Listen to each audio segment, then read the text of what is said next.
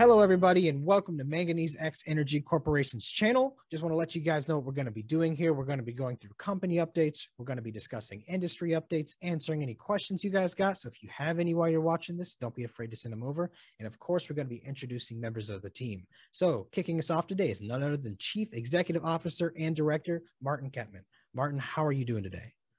Very well, Michael. Nice to meet you. And it's just a pleasure to be able to come here and tell Manganese X's story, because we feel we have a very compelling story and we've really progressed this company since 2016 and very excited to get rolling. Wonderful. I'm very glad to hear that, Martin. How I'd really like to start this out, though, is let's paint a picture of yourself and your background and what you're really bringing to the team. So kick us off by telling us about your past experiences and what really gives you the spark that gets you interested in this stuff. Okay, I'm going to hit you with my best punch right off the bat. I'm known as this disruptive entrepreneur. I've been a consultant since 1982. And my philosophies in life has been, and I've consulted for more than 150 companies in my lifetime, soft goods to software to mining to everything, a lot of different industries. And I always like to take a different approach, because by taking the most conservative approach into these companies that I was consulting, they needed upgrading and improvement, and they couldn't do it the regular way. So I would try to always look at a different aspect, of course, to improve them economically and become more viable. And of course, being able to market their products and to improve their bottom line. And that's how I always started. I was very successful in that, not always 100%, but by working as a team and mixing ideas, we were able to always improve the situation greatly. So that's why they call me disruptive entrepreneur. And I took that philosophy into Manganese. And it's a long story. When I started at 2016, I had some mining experience, general mining experience, but I'm not a geologist. I'm an engineer in my background. I did a lot of R&D. And I took this company in 2016 having this vision about manganese, because nobody really knew much about manganese. And we have this beautiful property in Woodstock, New Brunswick. It's 1,200 hectares and 54 claims. It's a gigantic property, really well situated, and with all the amenities there. And I said, we've got to do something about this to become the first North American mining company to commercialize manganese. And I just want to say one more thing. But it wasn't just manganese. It was like for the EV and backup storage batteries, because that's where we saw our vision. Our vision in 2016 was to really manufacture a high product, a high-end product. It's really called a precursor to the cathode, pure, high purity with very low contaminants, EV compliance. So that's where the start was.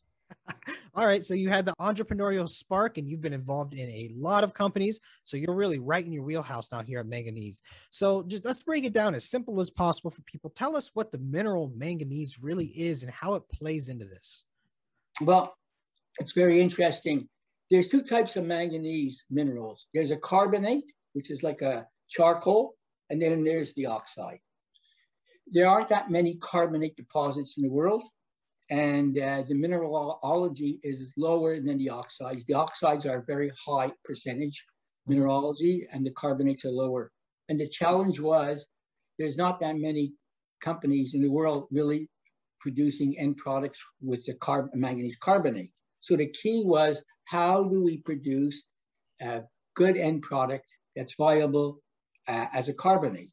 So I'll just say the oxide, what basically, I'll just give you a little lesson on how it works. And I didn't know this when I came in.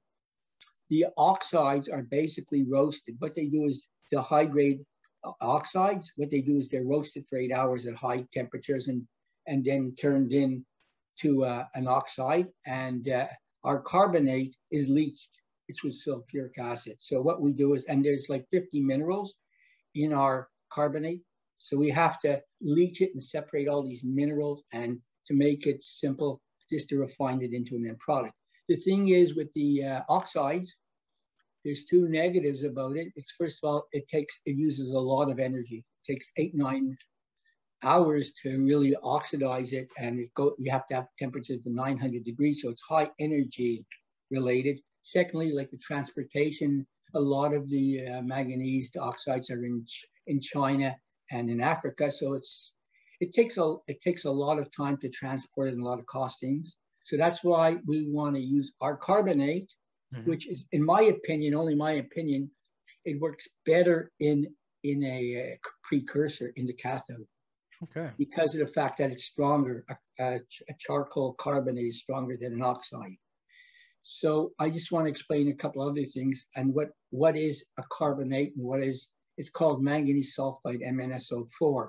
And that's called a precursor to the cathode. In other words, you mix the manganese with other products into the cathode. But the whole idea about that is the fact that the purification method has to be really pure. There can't be any impurities, and that's taken us a long time to develop to bring it down to EV compliant impurities. Because if for some reason there's problems with the impurities, it's going to decay the cathode. So it's a very, very fine process. And I have to say that we've achieved 99.95% purity, which is a rarity for North American production. And we've achieved it. It took us, with the assistance of a great research company, an engineering company called Cametco out of Vancouver, to achieve this. And it was many, many hours and years of sweat equity involved there. All right. It sounds like you guys were pretty much on the money, though, back in 2016 when you had this vision. You're really seeing the EV market really start to pick up. You're seeing everybody get on board. And I imagine then the demand is just going to continue increasing as well. So it seems like your guys' vision is on point so far. What would you say the biggest things, aside from improving what you just said, talking about the purity and so on, the biggest things people should be looking forward to from this point on, looking forward? Well, looking forward, okay. The most important thing is as I repeat to myself again, we want to become the first North American mining company to commercialize manganese. And that's all we've been working for. And I've got a great team that's working with me. I just have to say one thing. The team and our directors are just fantastic. It's impossible to do it ourselves. Mm-hmm. So we are now scoping and forwarding ourselves to something called the PEA, Preliminary Economic Assessment, which will determine our commercialization and economic viability of our end product. And believe it or not, most of the PEA comes from the metallurgical end of it. You know, it's interesting. I knew a lot of mining companies that really had high, whether it was in different industries, gold and silver and all this, and they were able to really strike good veins and high percentages of their ore. However, they could not refine it and bring it down to the end product that was economically viable. Mm-hmm. And we're very, very excited to say that we are very optimistic from early indications for our PEA, and we, in our last news release, we've made some major discoveries of reducing something called reagents, which is one of the key components in the costing. So it looks like, it appears that we reduced our costings enormously to make it more economical, and that which will go into something called the flow sheet. And the flow sheet is one of the most important things going into the PEA from the metallurgical point of view. Well, Martin, it sounds like you guys have been firing on all cylinders for a while, really getting stuff going, which is great. Can we shift gears just a little bit and tell me more specifically what your role looks like on the day-to-day working for Manganese? I'm laughing. I just want to say it's very interesting. I have a team. I have a team of our chairman, Roger Daunt, our vice president of exploration, Perry McKinnon, Louisa Moreno, Jay Richardson, who's our CFO, and Roger Tanja, who's our director. And we, believe it or not, we work 12, 14 hours a day, because it's a dedication and it's a very ongoing process. We have we get a lot of calls and emails from investors. I just want to say one thing, that we have a website at www.manganesexenergycorp.com. And my telephone number is on that website. And anybody can call me directly and ask me any questions. We respond to all emails, good or bad, or calls. And we want to have a transparent company where the investors believe that we are doing the best we can and being the most transparent. And that's what I've been doing.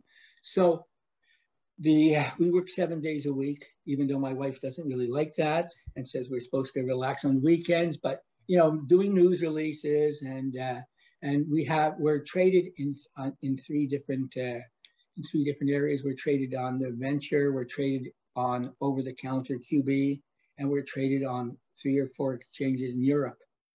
So we're constantly being traded, and we have a very, very large following, extreme large following, and a lot of input from investors, good and bad. And we just like to keep the communications going. Also, I like to hear from investors a lot about what's going on, what they think about us, and where we're going. All right. Yeah. It sounds like, you play an integral role talking to people, figuring out people's issues or what it is they like, and getting information going back and forth. It's great you guys keep that information open because that's a very good sign of a very healthy company, right? Now, I just want to mention one thing. Sorry. We just engaged a company called Wood Canada to do our PEA. So basically, they're one of the foremost consultants and engineering companies in the world. They're rated one of the top 5 consulting companies in the world.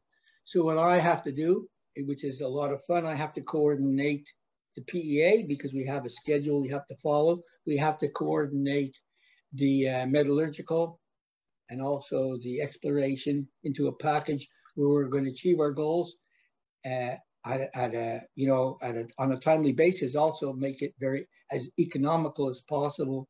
So we'll be able to get a very positive PEA. And we're very, very encouraged by the preliminary results already. All right. Well, Martin, listen, let's say you did a really good job giving the overview of your background, giving a good overview of the company.